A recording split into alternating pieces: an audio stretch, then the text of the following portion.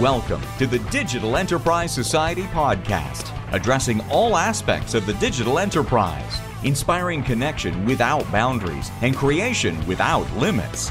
Thank you for tuning in. Here are your hosts, Tom Singer and Craig Brown. Hey, and welcome to, or welcome back to, the Digital Enterprise Society podcast. Thank you for choosing this podcast because let's face it, there's like 2 million shows out there in podcast land, and you have decided to spend the next half hour with us at the Digital Enterprise Society, and we appreciate that because this podcast has been designed to be a resource for those who work in and around PLM. The Digital Enterprise Society, it is a forum for the exchange of ideas surrounding the tools, processes, and practices used across the product lifecycle. To learn more, visit digitalenterprisesociety.org. My name is Tom Singer, and I have the honor to co-host this show every week with Craig Brown. As you know, Craig is an industry veteran and former PLM leader at General Motors. Hey, Craig. Hey, Tom. Good to hear your voice. Well, I'm looking forward to round two.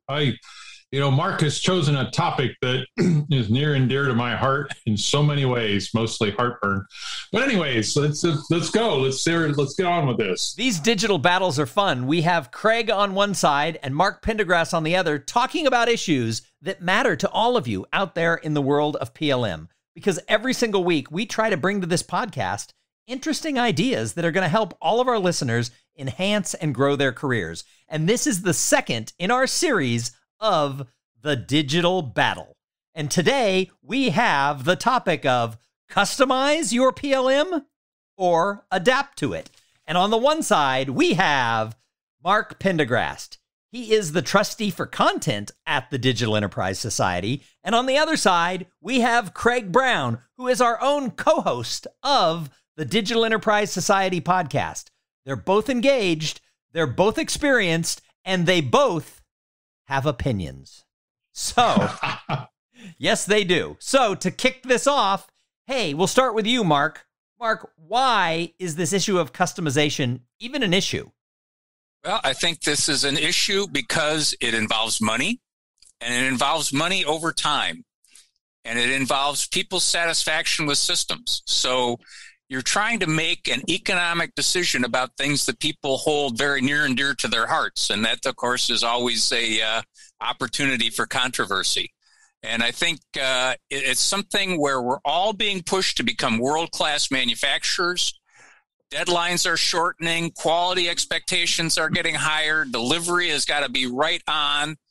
And the tools that we have today to execute PLM just aren't quite where they need to be, and they need a little bit of help to get them to the point where they can achieve all our targets. And the question is, how do you get there?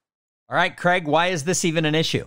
I think it's largely because organizations just don't know how to embrace something they don't create. And it's interesting because if you go high enough in a corporation, what you find out is, we don't want to invest the resources, mostly people, in customizing. We've done that for a long time. Instead, why don't we take the best practice from another industry and just use it? A lot of the startup companies, whether you talk about a Tesla or you talk about, there's a bunch of electric truck people now, there are too many to list, but they have a huge benefit over an existing company. They just buy the tools off the shelf, adapt to them, and use them. And I think companies, especially, they're underestimating how they're going to get nailed by a startup just because the startup doesn't bother customizing tools. They just use them. So I think the tools actually have gotten good enough that you can do some really cool engineering and not customize tools at all. All right, so we want to start this battle. Let's start the battle with why customize? Mark? Okay, well, this is my wheelhouse here, so I will go.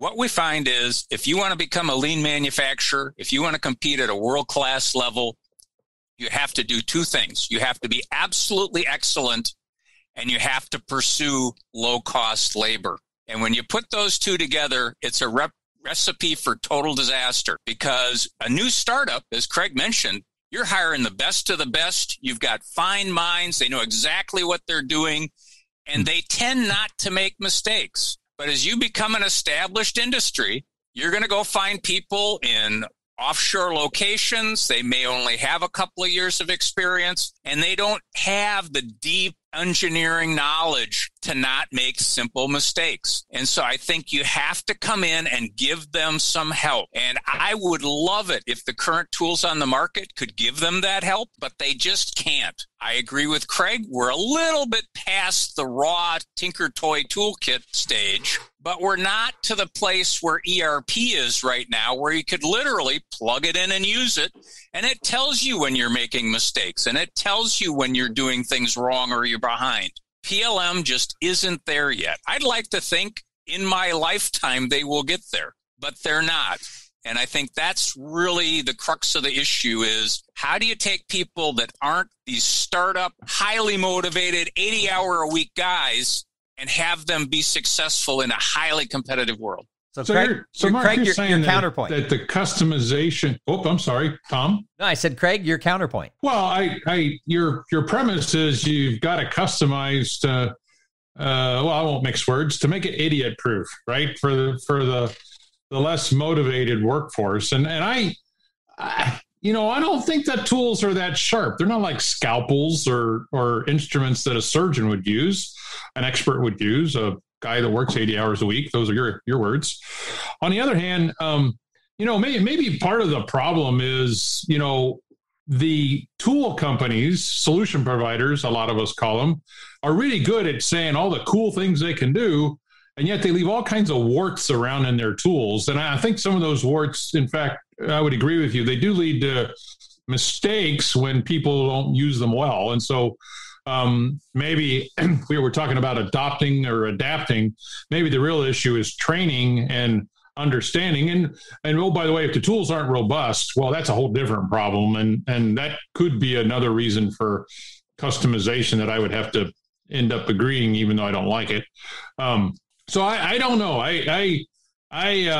This search for labor, let me pick on that for a second, the low-cost labor.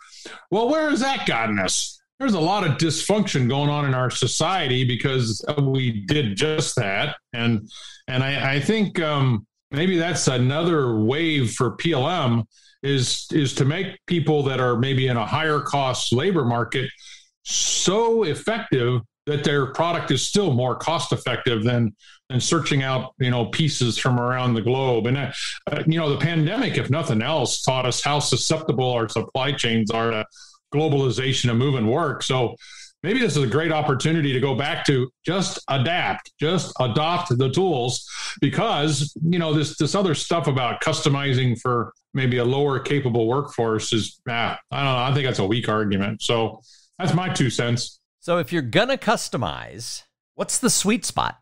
There isn't one. It costs too much.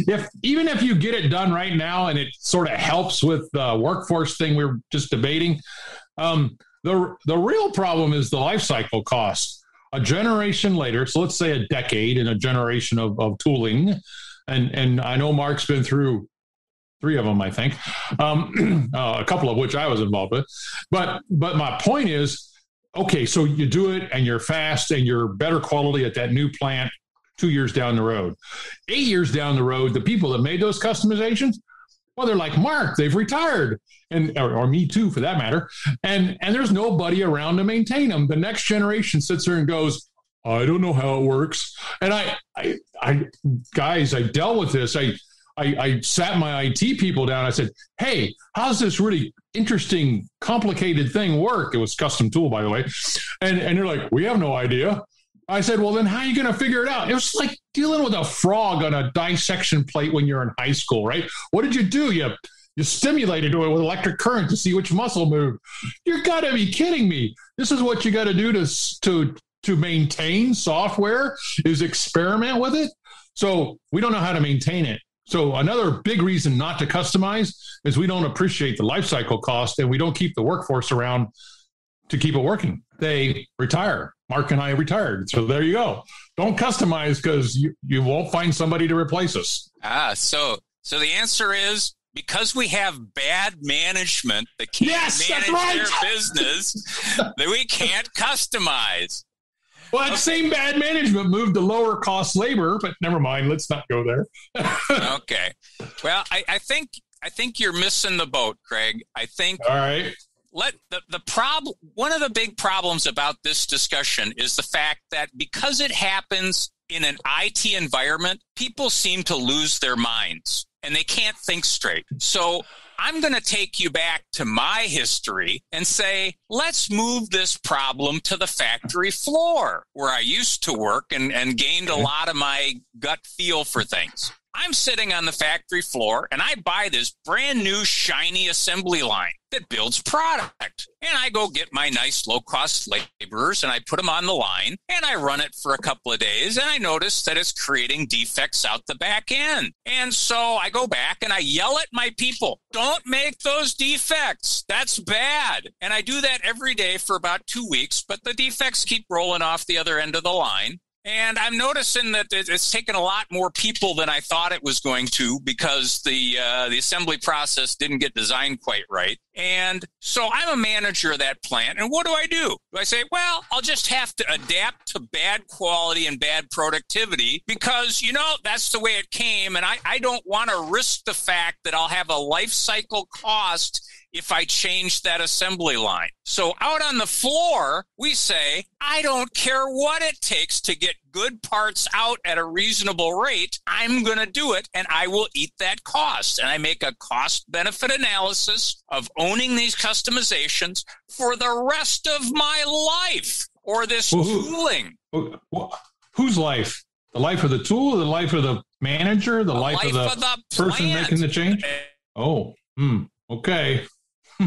Every piece of equipment on the floor had the design package for the machine stuffed in the cabinet. Every machine was tweaked to make it run just perfectly. And that was a big cost because you had to go into the prints for every machine to try and figure out how it was working. But every one hit every lick as you're customizing each machine. And this wasn't software customization. This was literally rewiring the machine, changing its tooling to make it function correctly.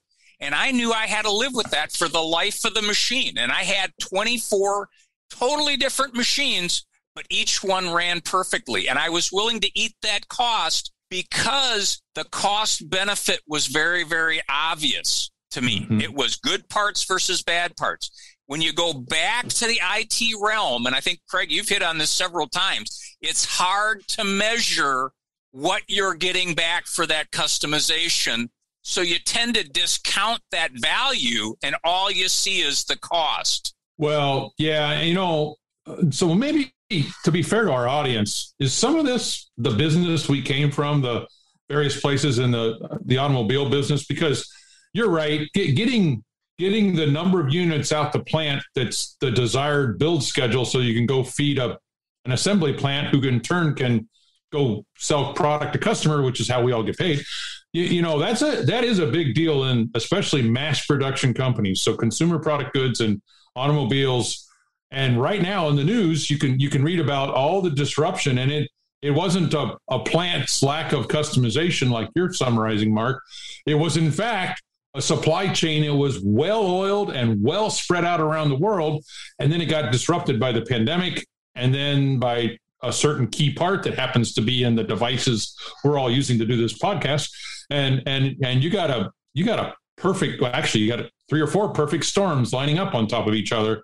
So I get your point that whatever machines you have and wherever they're located, you got to get them running and get production out. There's even that place we worked in central Indiana. There's an IC foundry there that's in mothballs. Maybe somebody should bring it out of mothballs. I'm just joking. But on a serious point, yeah, you will do what's necessary to get the machine line running. What I'm worried about in general, though, with PLM is a lot of them don't have manufacturing background. They just are stubborn because they learned Excel or they learned some other tool, and they want the modern PLM system to be like that tool. And so they are in manager positions, maybe director positions, and they just want it to work the same way because they know how to manage that. That's why they want it to work the same way. I want it to look like the mainframe. because that's what I grew up with, right? Come on, man. Yeah. The 30-year-olds listening to us are going to say, "You got to be kidding me! I'll take Craig's solution. I'll just buy it off the shelf and use it." But to your point, the floor and the run at rate. If the commercial solutions cannot run at rate, in other words, number of work, well, let's call them work tickets for lack of a better thing, per unit time, per the operators you have, then you're right. You got to find a different solution, either a different vendor, solution providers even, and this kind of happened as we were ending our careers, but this whole fourth generation language thing, for the Siemens solution, that's this thing they call Mendex. Maybe that's part of the answer. It's not customization. It's just hyper configuration, but they limit the configuration to be things that you can do like Lincoln Logs or Lego blocks, plug and play, right? Well, and as long as that meets your needs, I would highly recommend it. We're talking about where that sweet spot is. But again, if you are shipping things to the floor and they routinely can't build them, you got to do something. You can't just say, well, I'll yell at the engineer. On the manufacturing floor, we gave up on that in the 80s. We just kind of said, this is stupid. I can yell at these people all day and nothing changes. I need structural change.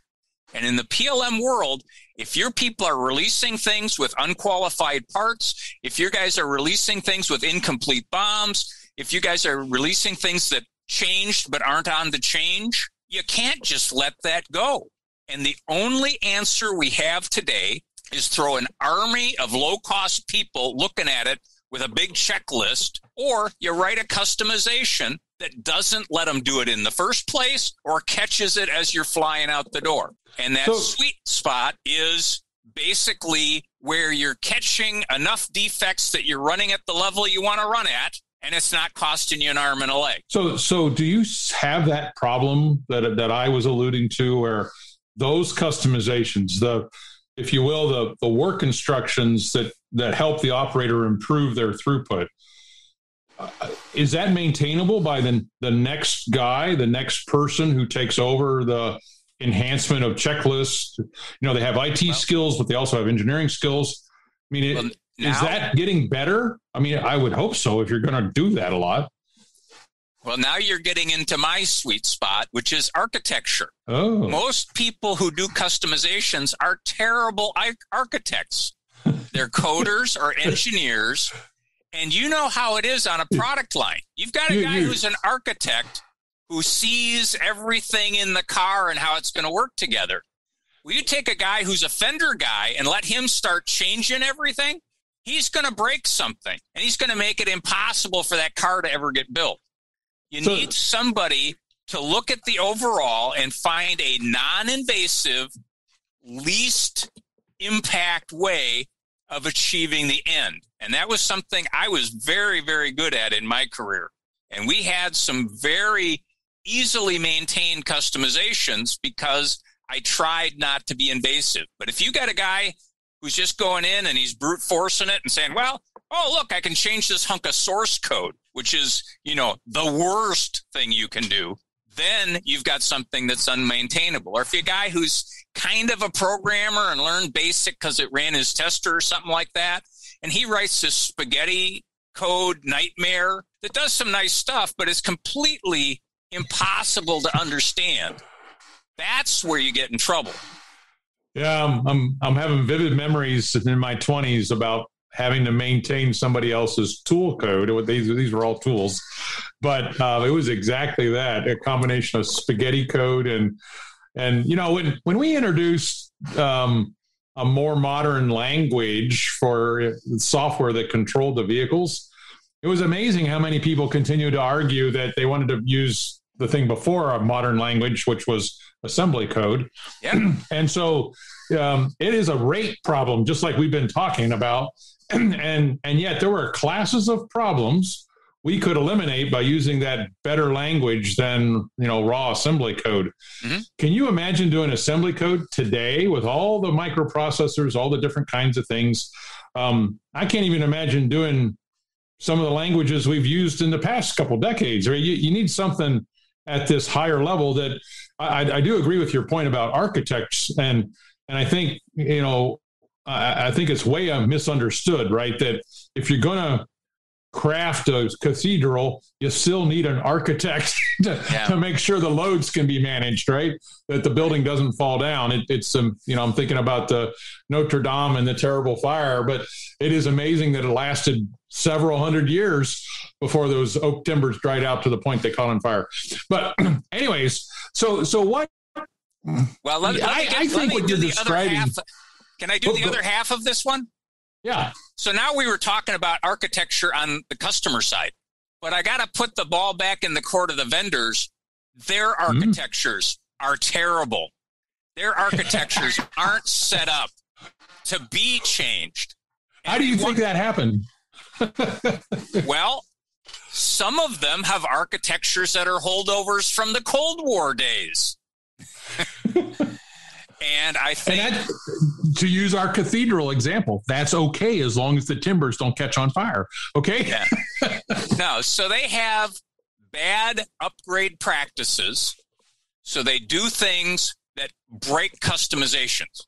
They seem to go out of their way to do that sometimes. And they do this by deprecating functions that everybody uses. And they do this by changing their underlying object model so that something that you kind of latched onto they extend in a different direction and break everything. Well, there's one of the famous solution providers, we won't name names on this show, is notorious for not even thinking about an upgrade path. They just say that's the price of innovation in the tools and new ways of doing engineering and product development. We won't even make the guarantee about that. You'll just have to we'll help you work through the process of embracing the next generation data model and the implication of the breaking your stuff, right? It's really interesting when you get into an argument with such a company about that, of who's going to pay, right? Who's going to pay for the upgrade? Which, I think all of us, at least big companies, we would demand that the upgrade be reasonable. Maybe not free, but certainly reasonable, right?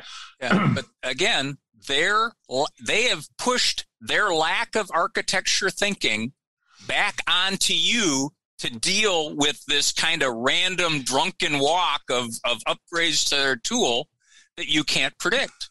So which raises your cost, which makes you want to adapt rather than customize. But they're not evil. At least I don't think they're evil. So why did they have a broken architecture? What's your analysis of that? I have an answer to that, but I want you to go first. Well, that's an interesting question. I think part of it is, at the end of the day, all of them are still CAD heads. I'm going to have to agree with that, but keep going. they see PLM is just a bit, they all started with little work group data managers, right? That kind of grew into PDMs, that kind of grew into PLMs, but at their core, they still see it as a place to put CAD data. And you know what? That's the part that never breaks. It's workflows, it's rules, it's all these other objects that break because they don't ever think about them because they're CAD heads. Interesting point. Okay, I want to add to that. I think part of what makes it so hard to keep this architecture stable and moving in a consistent direction like a ship in the ocean, right? I think a part of it is us. We, the big customers, at least the ones that spend a lot of money, we're so demanding when we get into a procurement cycle. And we basically say, your argument, I need these changes or else I'm not going to buy your tool. And the people involved in making the deal, they blink, to be blunt. Okay. And so we are part of the problem. And one of the things that I learned late in my career is I talked to other big industrial companies. We would have this exact debate that you and I are having today. What's the sweet point? Do you configure everything out the wazoo? This is part of why I think the Mendix thing from Siemens is where it is because how do you satisfy that demanding customer and at the same time don't fracture your architecture? Your example about workflows is perfect. And how do you manage all that? Well, okay. So I'll accept that you need some configuration. The other principle I would drive and I would try to get the management culture to embrace is, if you're demanding customizations, so the way you talked about them to keep the line running, right? You got to be asking yourself why it is you're having that problem when your competitor across town is not. And so what I'm getting at is, what's your competitive advantage? And that's the only place you should do customization. If you're doing customization to fix things that are broken, you need to go back and read the Gold Rat book and some other things we've talked about on the podcast about, theory of constraints and what's your real business. And if everything's a constraint, you don't know your business. So I would also say management's got to know the constraint, and they got to optimize for the constraint. If you don't know what that means, go read Theory of Constraints, and then focus on the only customization. And I would try really hard to make it a configuration so that it's easier to maintain, that you allow is something that's on your critical path. And oh, by the way, if your critical path changes, like the whole thing happening with electric vehicles and get rid of internal combustion engines, okay, cool. The constraint changed. Go right back to your PLM tools and all the rest of them and say, okay, where's the constraint? Let's work on that. All right. As we wrap up this battle, I'm going to give you each about 30 seconds. My last question. So, Mark, we'll start with you. Is customization, is it worth the cost? Can you afford it? And then any last word you have about this battle? Okay. I think you have to afford customization. The world is too demanding to let garbage get out of your PLM system because that just drives garbage into the plant. The trick is do good investment analysis. Is this a good investment or is this stupid? And then track the performance of that customization over time. As you then see every year over year, you're saving 2 man-hours a week, and that equals X. And my next upgrade, I'm going to spend 20 hours. Does that pay back or not? So I think the battle was a good one. I'm glad Craig and I actually battled this time instead of having a love fest. I was going to say, battle one, you agreed a lot. Yeah. No, I think this is how people learn. Here's my last thought. Man has been customizing his environment for tens of thousands of years. We're going to stop that because some software vendor says his architecture can't support it? Yeah, of course not. All right, Craig, same question for you. Customization, can you afford it? And any last words about the battle? You can't afford it. It takes too long. You may be better in the short term because you can, in quality management systems, you talk about corrective action and immediate corrective action to keep the plant going. And then you talk about the preventative action. What makes the long-term effect? And I think in the preventative action world, you really need to partner with your solution vendor or vendors if you got a couple, and you just need to teach them. This is why this is a big deal on my plant floor and why I can't have your PLM system producing garbage, and then work with them. Not, don't threaten them necessarily, but literally work with them so that you can keep using a commercial off-the-shelf tool and only configure stuff when it's your constraint. That last point I made, only there. That's the only one you can afford when you look through the whole life cycle. And I'm talking about decades, not 3 years, or keep the plant running. Well, Mark Pendergrast and Craig Brown, thank you for being here on the Digital Enterprise Society podcast for the Digital Battle Round 2. I'm looking forward to Round 3, and I know so is all of our audience. Hey, and for everybody, make sure that you check out what the Digital Enterprise Society has coming up on June 17th. They have a webinar that you're not going to want to miss. You're certainly going to want to be there for this one, and you can sign up at digitalenterprisesociety.org. It is the future of configuration management with Scott Wartell. So make sure that you check that out and come back here every single week where we're going to have more thoughts, ideas, and information in and around product lifecycle management. The Digital Enterprise Society, it is the place for the exchange of ideas around digital manufacturing tools. Go check us out right now at digitalenterprisesociety.org. You've been listening to the Digital Enterprise Society podcast. Learn more about what you've heard here today at digitalenterprisesociety.org. Join us again next week for more connection without boundaries and creation without limits.